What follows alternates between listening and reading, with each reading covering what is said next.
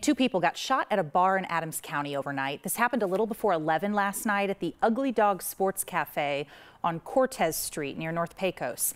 Deputies say there was some kind of argument inside the bar between a customer and a staff member. It's not clear to us at this point who shot who, but investigators say there are two victims. One person shot in the leg, one in the upper body who's still in critical condition. Nobody is in custody at this point. If you know anything, Adams County will hope that you contact the sheriff's office.